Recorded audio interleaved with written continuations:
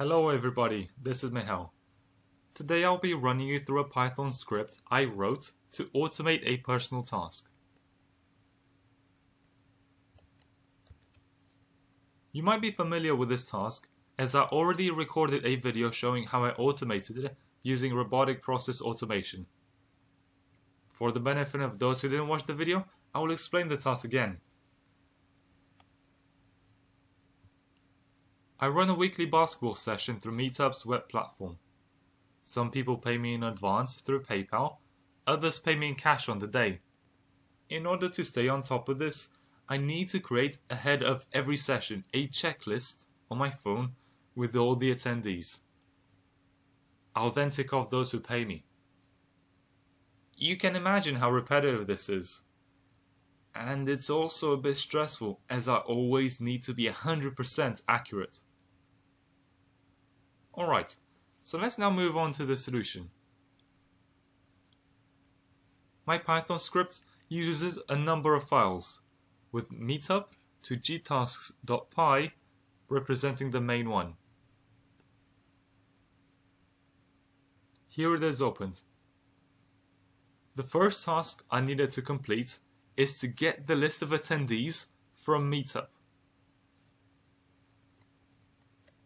Line 23 has the code that enables me to achieve this. You can see that I'm leveraging a function stored in another file called Meetup.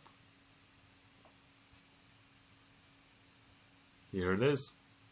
Basically, this function connects to the API offered by Meetup, the website, to pull the list of attendees. The API is very straightforward to use and has great documentation, as you can see from here. The only thing I needed to have before making the connection was the API key. Once you have a standard user account with Meetup, it is just a matter of going to the API key page on the documentation site.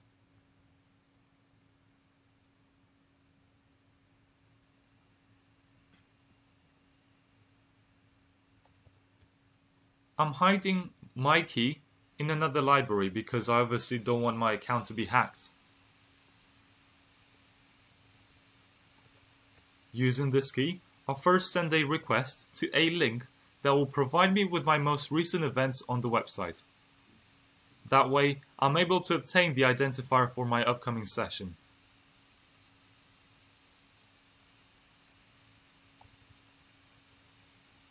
This identifier will then help me get the list of attendees in JSON format. Alright, the next step is to find out who's paid me in advance via PayPal.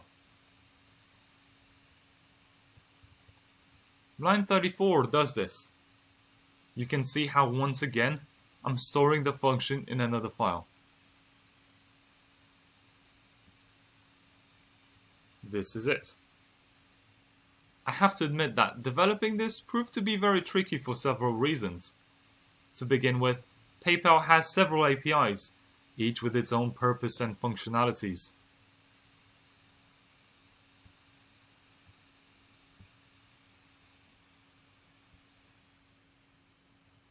If I just wait for this page to load up, there you go. So now this web page shows the documentation page for the API, which should be used for pulling transactions. The API is called PayPal Sync API.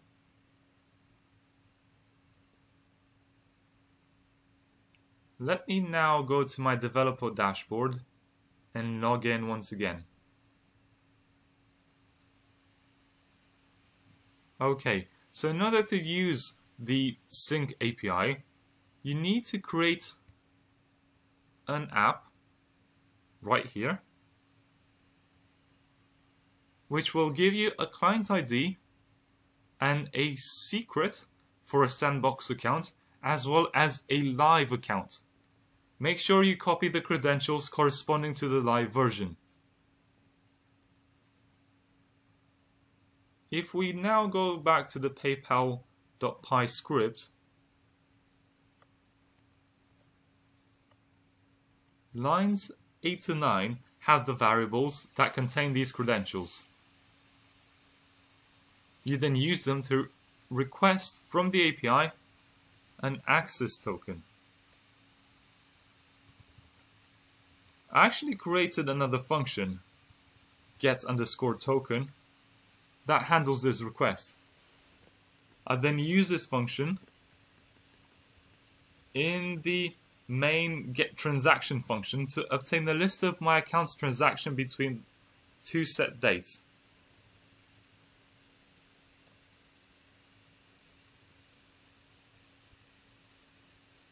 Alright, let's go back to the main script.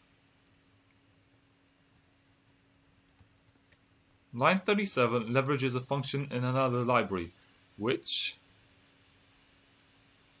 as you can see from here, puts the data from a CSV file into a variable. This is a file, and the data represents a mapping between attendees' names on Meetup and the names that the attendees use when making payments through PayPal.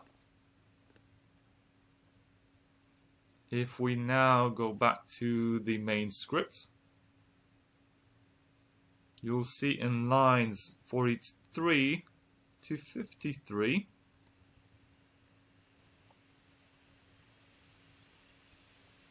how the mapping is used. We go through each transaction we pull through PayPal and check if the person's name is in the mapping table. I also check whether the payment amounted to £8, as I receive money from other things in my PayPal account. If the conditions hold true, we store the payee's name in the unmarked payees variable, which we will use when building the attendee list. Any names which we couldn't find in the table are stored in another variable called unmapped payees. This variable will be output as a message at the end in order to remind me to do the mapping for those people. Now that we are done with data preparations, it is time to move on to the last step, which is to create an attendees checklist.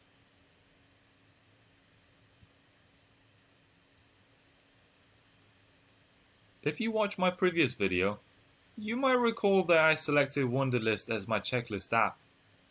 Its user interface, both the desktop and mobile version, is unrivaled.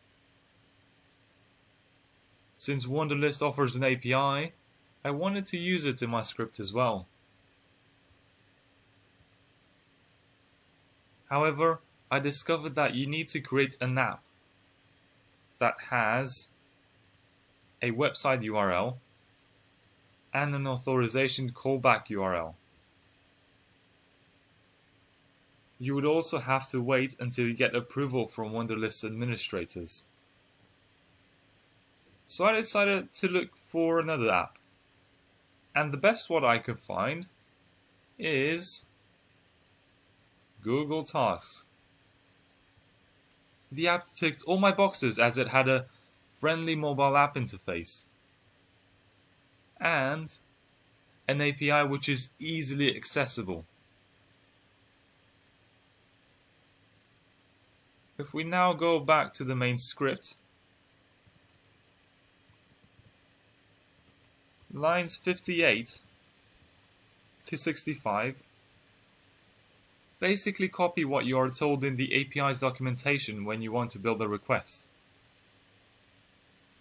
The proprietary code starts here, where I give the instruction to create a checklist in Google Tasks which will hold my attendees. I then create a for loop which adds the attendees one by one. Now, the list generated from Meetup's API call will actually include those who have said they won't be attending the event. That's why I first have to check what the attendee's response attribute is. Also exclude myself as the organizer from the list. Lines 80 to 85 help me add the payer as a task in Google Tasks. But if the person already has paid me online, I'll set the task status as completed. This enables me to keep the person in the list, but have him or her marked off.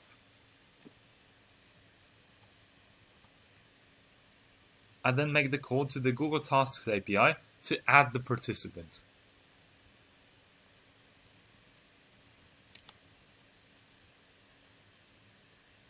If he or she is bringing guests, I will add them one by one as a separate tasks. And in the end, I mention in the outputs those who have paid me, but either A, didn't appear in the Meetup list, or B, didn't appear in the mapping between PayPal and Meetup names. Alright, let's run a quick demonstration of how I would use it. I go to the command line interface, which already has the scripts folder set as its current directory. I then type Python meetup to gtasks.py and let it do its magic.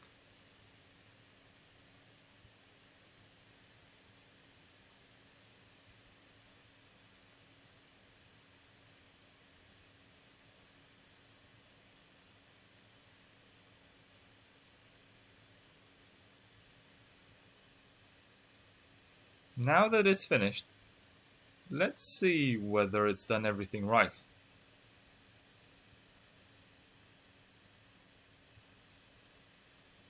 So this is the list of attendees on my Meetup events page.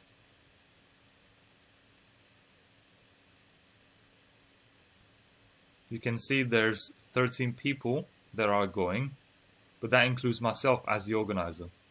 So the checklist should have 12 people.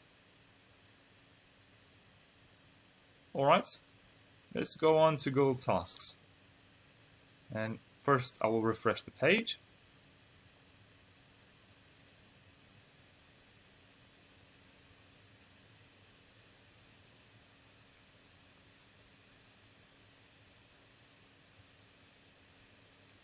Then I will go to the task list for this week's event.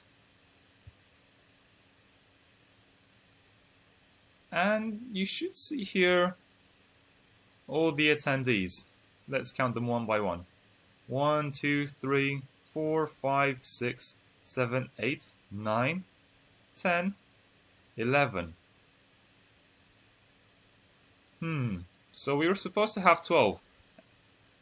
But then if I go into completed, you'll see that one person has been marked off. And then if I look into this email notification here, you will see why. Basically, this participant has already paid me in advance for the event.